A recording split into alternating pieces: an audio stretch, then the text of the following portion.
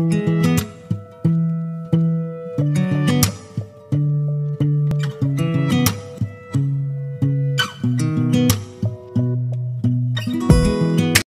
To maths classes. ఈరోజు maths క్లాసుల్లో భాగంగా మనం 7th క్లాస్ టెక్స్ట్ బుక్లో ఇచ్చినటువంటి త్రిభుజాలు మరియు ధర్మాలు అనేటువంటి టాపిక్ గురించి దాంట్లో ఉన్న ప్రశ్నలు ఏవైతే ఉన్నాయో వాటిని సాధిద్దాం.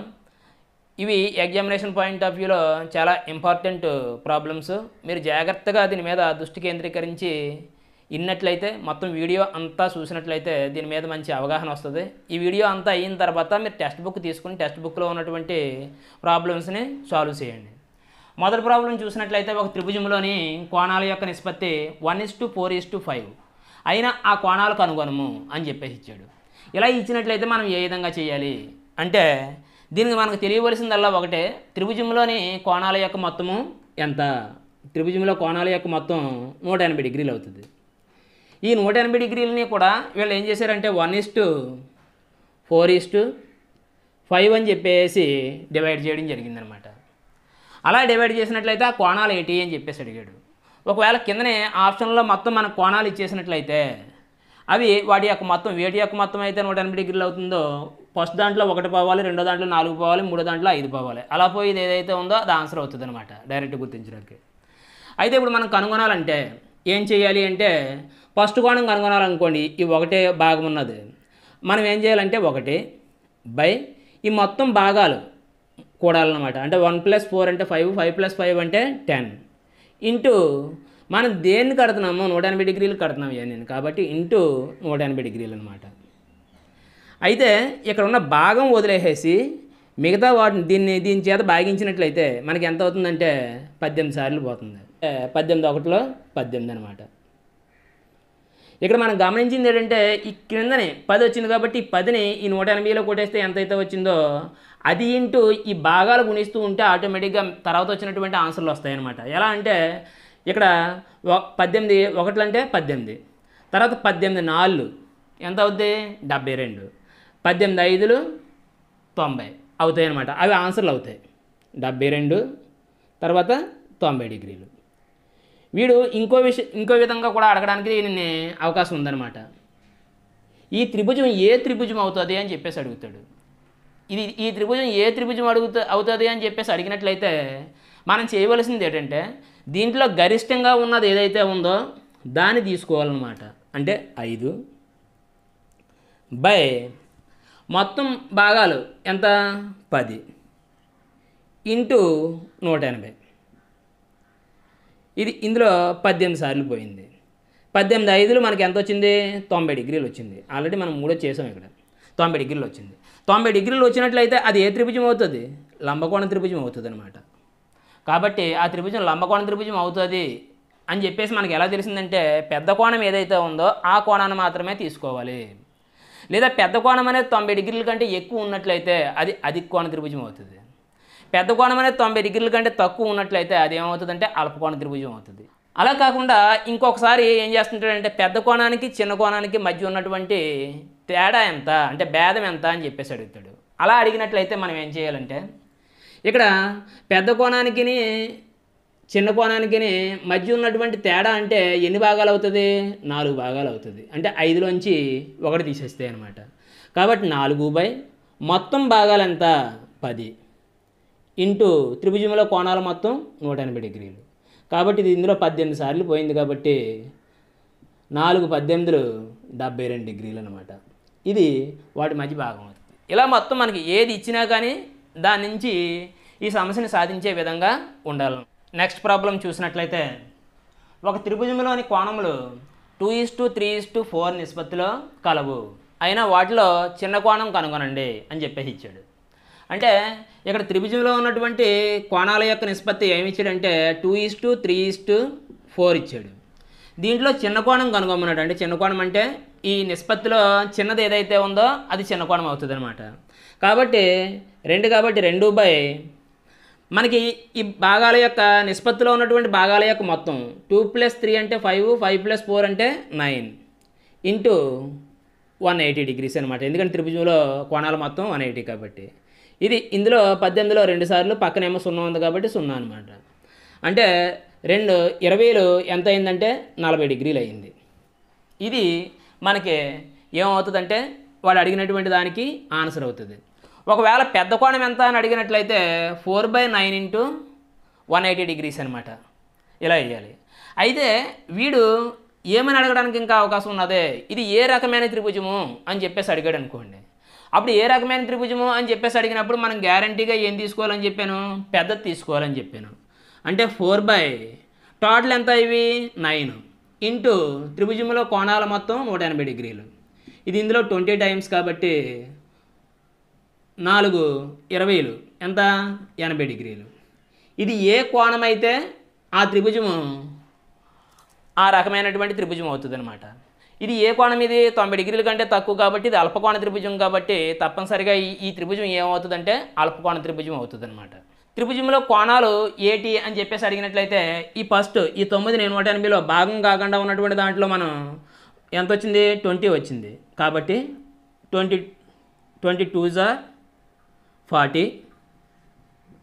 40 డిగ్రీస్. మరి రెండోది 23 60 డిగ్రీస్, 24 80 డిగ్రీస్ అవుతాయి. ఈ 3 కోణాలు కూడా మనకి ఇది అవుతాయి అన్నమాట. ఇలా మనకి ఏది ఇస్తే దానికి సంబంధించినవి చేసుకోవచ్చు. లేదా 3 కోణాలు అడిగితే 3 కోణాలు కనుగొనవచ్చు, చిన్న కోణం అడిగితే చిన్న కోణం కనుగొనవచ్చు, పెద్దది అయితే పెద్దది కనుగొనాలి. అది ఏ త్రిభుజమో అని అడిగితే మాత్రం పెద్దది కనుగొంటే మనకి సరిపోద్ది అనమాట. ఇప్పుడు ఈ సమస్యలను చూసినట్లయితే మొదటిది, ఒక త్రిభుజంలోని కోణాల నిష్పత్తి 1:2:3 అయినా ఆ కోణాలు ఏటి అని చెప్పేసి అడిగాడు. కాబట్టి మీరు ఏం చేస్తారంటే ఈ ప్రాబ్లం చేసి దీన్ని కామెంట్ బాక్స్లో దీని యొక్క ఆన్సర్ని మీరు పోస్ట్ చేయండి, చూద్దాం ఎంతమంది చేయగలుగుతారు ఏటి అనేది. ఇక రెండో సమస్య చూసినట్లయితే త్రిభుజం ఏబిసిలో angle A is equal to 3 into angle B, angle C is equal to 2 into angle B అయినా ఆ కోణాలు ఎంత, కోణాలు ఏమిటి అని చెప్పేసి అడిగాడు. ఇలా అడిగినప్పుడు ఒక్కొక్కసారి వీడు ఏం చేస్తాడంటే ఒక్కొక్కసారి యాంగిల్ బి ఎంత, యాంగిల్ ఏ ఎంత, యాంగిల్ సి ఎంత అని చెప్పేసి స్పెసిఫిక్గా ఏదో ఒకటి అడగడానికి అవకాశం ఉంది. ఎలా అడిగినా కానీ మనం చేసే పద్ధతి ఒకటే. మొత్తం మీద వీటిలో ఈ ప్రాబ్లం సాల్వ్ చేయడానికి మనకు కావాల్సింది ఏంటంటే ఆ కోణాల యొక్క నిష్పత్తి కావాలి. మరి కోణాల యొక్క నిష్పత్తి మనకు కావాలి అంటే మనం ఏం చేయాలంటే A:B:C కట్టాలన్నమాట. మరి A:B:C కట్టేటప్పుడు వీడు మనకి ఏమి ఇచ్చాడు అనేది చూసుకోవాలి. ఏని సి ఇచ్చాడు, A1 C1 ఇచ్చాడు, ఏని బిని సి ఇచ్చాడు కాబట్టి వీటిని ఏటిల్లో ఇచ్చాడు, ఏని బిల్లో ఇచ్చాడు, సిని కూడా బిల్లో ఇచ్చాడు. కాబట్టి ఈ రెండింటిని ఏటిల్లో ఇచ్చాడో వాటిని మనం ఏమనుకోవాలంటే 1 అనుకోవాలి. ఆటోమేటిక్గా ఇక్కడ ఏ అనేది ఏమవుతుందంటే 3B కాబట్టి ఏ అంటే 3 అవుతుంది అనమాట. మరి సి అంటే 2B కాబట్టి ఇక్కడ 2 అవుతుంది. ఈ విధంగా మనం ఏం చేయాలంటే A:B:C అంటే ఎంత అనేది ఫస్ట్ మనం డిసైడ్ చేయడంలో ఈ విధంగా చేయాలి. చేసిన తర్వాత ఆటోమేటిక్గా మిగతా ప్రాబ్లం అంతా కూడా ఇంతకుముందు మనం చెప్పిందే. త్రిభుజంలో కోణాల యొక్క మొత్తం 180 డిగ్రీలు కాబట్టి ఆ 180 డిగ్రీలకి వీటిని పంచాలి. మనకి ఏ కోణం కావాలంటున్నాడో ఆ కోణాన్ని కనుగొనాలి. కానీ ఇక్కడ ఏం చేశాడంటే మొత్తం కోణాలు ఏంటి అన్నాడు కాబట్టి ఫస్ట్ పెద్ద కోణం కనుగొందాం. అంటే ఏమవుతుంది 3 మొత్తం 3 కూడా వేయాలి. 3 ఆటల యొక్క మొత్తం ఎంత 3 + 3 ఎంత 6 ఇంటూ 180. మనం ఇది కనుగొనేటప్పుడు దీన్ని క్యాన్సిల్ చేయకుండా దీంట్లోనే క్యాన్సిల్ చేయాలి, 180లోనే క్యాన్సిల్ చేయాలి. అలా క్యాన్సిల్ చేసినట్లయితే మిగతా కోణాలు కనుగొనడం ఈజీ అవుతుంది అనమాట. కాబట్టి 6 ఇందులో ఎన్నిసార్లు పోద్ది అంటే 30 సార్లు పోద్ది. కాబట్టి ఇక్కడ ఉన్న భాగాన్ని దీంతో గుణిస్తున్నాం. ఎంత 3 30లు 90 డిగ్రీలు. తర్వాత ఇక్కడ వచ్చినటువంటి దాన్ని రెండో భాగం ఎంత 1 కాబట్టి 31లో 30 డిగ్రీలు అనమాట రెండోది.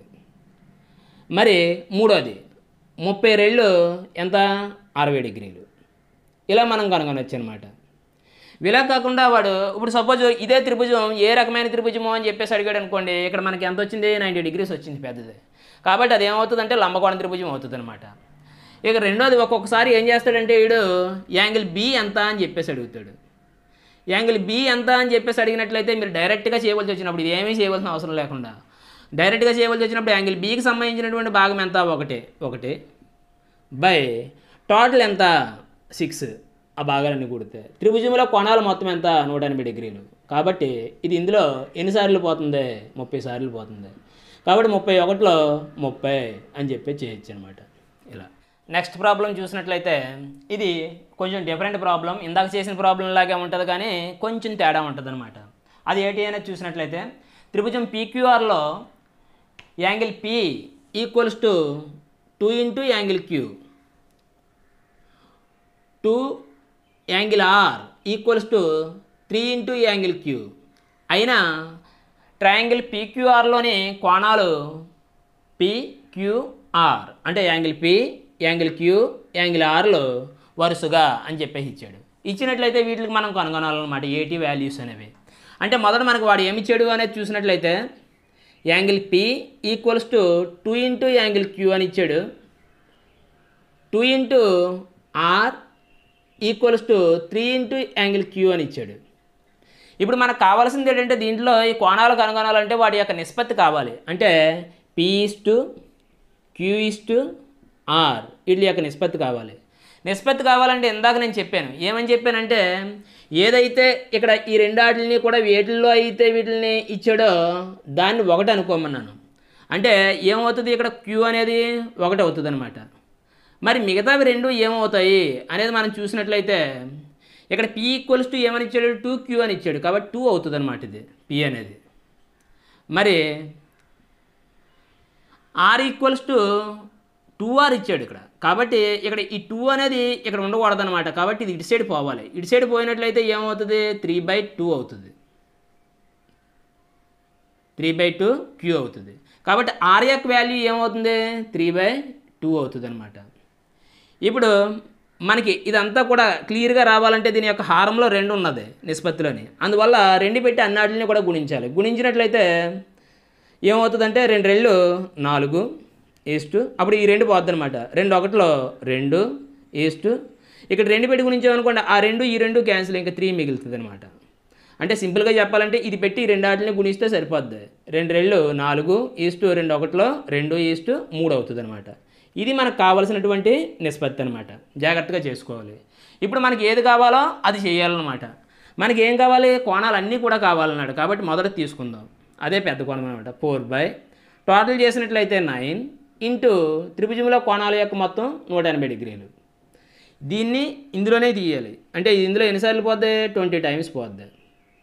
అంటే ఇది భాగం, ఇది దీంట్లో భాగిస్తే వచ్చిందనమాట. కాబట్టి 20 డిగ్రీలు, 4 20లు ఎంత, 80 డిగ్రీలు అనమాట.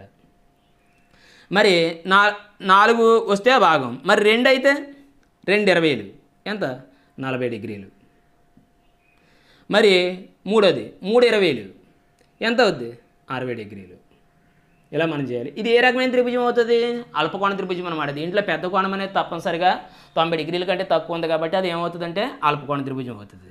అంటే PQRలో వరుసగా మనకి ఏమవుతాయి, 80 డిగ్రీలు, 40 డిగ్రీలు, 60 డిగ్రీలు అవుతాయి అన్నమాట. ఈ విధంగా మనం త్రిభుజాలు మరియు ధర్మాల్లో కొన్ని సమస్యలను ఇక్కడ చర్చించడం జరిగింది. నెక్స్ట్ వీడియోలో మిగతా సమస్యల్ని మనం సాల్వ్ చేద్దాం. అంతవరకు సెలవు, బాయ్.